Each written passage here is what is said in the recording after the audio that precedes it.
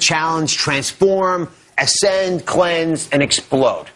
So what exactly are we eating during these 6 weeks? We go through this big cascade of events. You're eating everything. I mean, this diet is about a variety of foods. Every meal in the book is spelled out for you with options. You're diabetic, you have food allergies. All these things can be substituted, but I lay it out for you.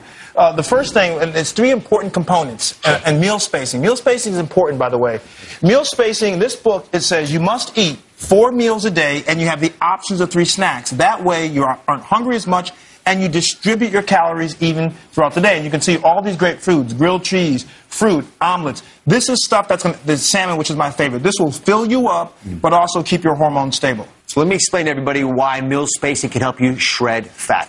When you eat small meals, it's very different than big meals. So you have danger zones. If you have too much insulin, you get too much fat crafted. But if you have too little of that critical hormone, you'll also build fat. So there are danger zones on both sides of what you eat. When you have these small meals that Dr. Ian's talking about, especially if they're low glycemic foods, you cycle like this. You never push your insulin so high that it creates fat. You never plummet so far off the radar screen that you build fat because your body's panicked and feeling stress. Now, a lot of us eat 2 or 3 meals a day, right? You get home at the end of the day, you haven't eaten anything all day long, and you do this.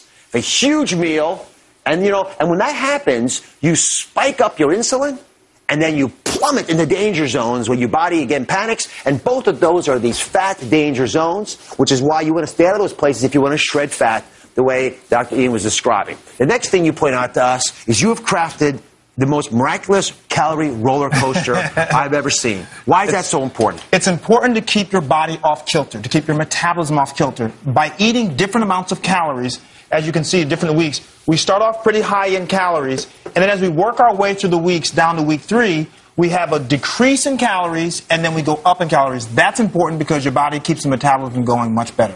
So let's do this again. This is important. You start up big, week 1. You sort of get into the program. Less in week 2. You at the lowest point in week 3, which is why some of our guests said it was the hardest week for them. And meant to be. And meant to be. And then you've come to the bottom. Now you go back up again. And you swing with more food and more items that you're allowed to eat. So this cascade of events takes you through, over a 6-week cycle, the perfect metabolic recipe for shredding fat. And notice, you can have pizza. I mean, yes, this is a real plan for everyone who's going to have pizza and burgers and lasagna. We teach you how to eat it in proper portions so it's healthy and doesn't hurt you.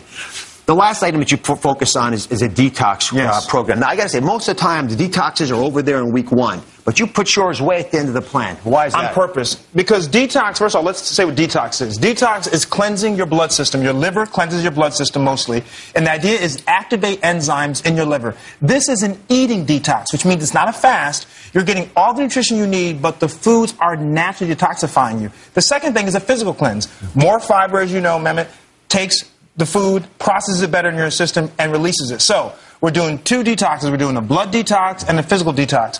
I start here, and it's at the end, by the way, of the diet, because people are intimidated by detox in the beginning. Yeah. You don't want to go right in the beginning to this radical detox. This is a very gentle way of introducing it. One important thing is flaxseed oil. So flaxseed and lemons are awesome for detox. And I tell people, whether it's cold water or hot water, you just squeeze some lemon in there, and it's just so good. I also love the taste of lemon water because, lemon water can be so bland. It feels fresh. It feels fresh. Also, you could take your oil, pour it in there. Okay, now, here's the thing. You can mix it up and drink it like this, and a lot of people like it like this. But the other thing is, and I love this, is you can have the ground flaxseed. So you can take this, you can bake it into a muffin, you can put it into your shakes, right? Because some people don't want the oil. So these are great options. The hibiscus tea is awesome because it has antioxidants. And you can find this anywhere. Once again, this diet is easy and accessible. Antioxidants, as you know, fight the free radicals that can cause cancer and other problems in our system. Lastly, this is a week of no alcohol. Oh, okay, there's a catch. Right, has to be a catch. Right. Well, no wonder they said week 5 was hard. That's right.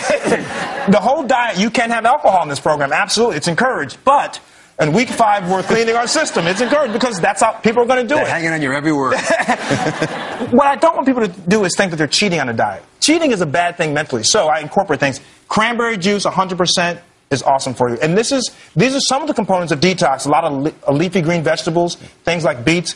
Activate those liver enzymes, clean out your blood. This is on top of the regular 6, 7 meals you're having. Oh, yeah, these are additions. You're going to eat your 4 meals and 3 snacks still in detox. It's an eating detox. So we've got millions of folks now. They're going to do the 6-week plan. They're going to lose, a couple inches. They're going to lose 2 dress sizes. That's right. 6 weeks are up. Now what do they do? It's a cycle diet, which means that if you've hit your target after the first 6 weeks, fine. If you haven't, you do another cycle in a different order. But here's the key. Once you've hit your target, you're now in maintenance. So every 4 weeks, you choose any week you want on the diet and just do it. When you've kept your weight off for the period of 6 months, you've stayed flat for 6 months, then you only need to do a week of the diet every 8 weeks. So this allows you to tune up your body like your car. You take your car in to get tuned up. Right. You don't wait till your car breaks down because it's expensive and inconvenient. You wait and do it earlier so you don't have major problems. So we tune up every 4 weeks or 8 weeks. All right. Up next, Dr. Ian's 3 S's, 3 simple secrets to help you shred the weight for good. Don't miss it.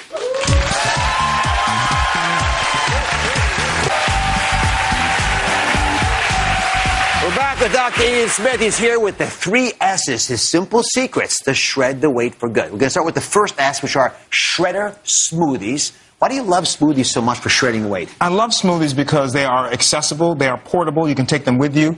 They are calorie confined, meaning you can control how many calories are in it. So you know, if the diet calls for 250 calories, you know what goes in there. But also they're so chock full, and you love the juice also, they're so chock full of nutrients. For example, this is one of my favorites. This is the Energizer.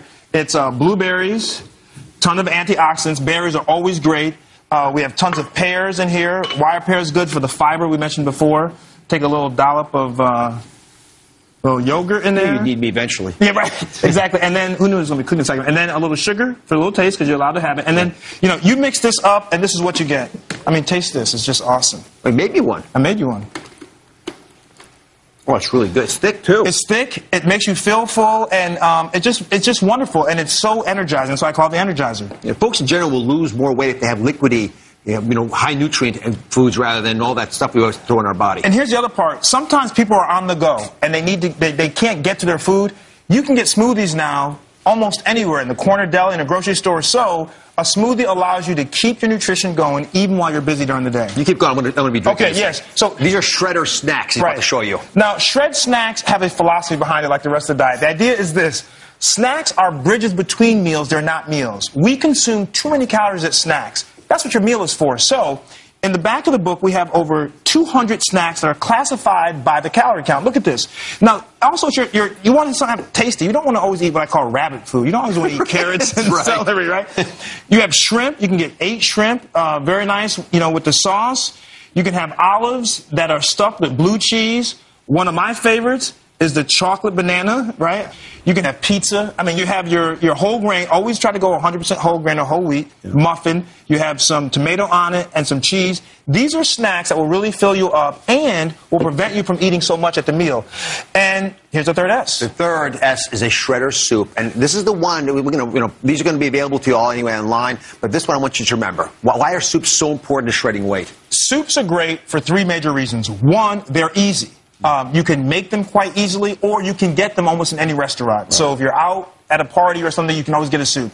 Secondly, you can look at the calorie count. Once again, you want to be aware of what the calorie count is. And by the way, when you're eating soups, make sure you look at the sodium level. A lot of soups are high in sodium. I like you to stay beneath about 180 milligrams of sodium. And the third thing is you can make a soup in the morning or the night before, put it in a little package, and take it with you. Right. So this diet is all about being convenient. This is my wife's favorite soup, my soup that she loves. It's a chicken noodle soup. It is so good. It's full of vitamins, minerals, and nutrients, and it fills you up. That's the key, right? We want to stay full. Yeah. It feels like you'll lose weight on this. It's got the right mix. And you add maybe a little salad with this, and you're still under 500 calories for the meal. All right, Ian's sticking around. You can go to DrOz.com for all these recipes, and please pin your favorites on your Pinterest board. Up next, from arm fat to butt fat to belly fat, I'm going to show you how to shred all your fat in just 5 minutes. Stay with us.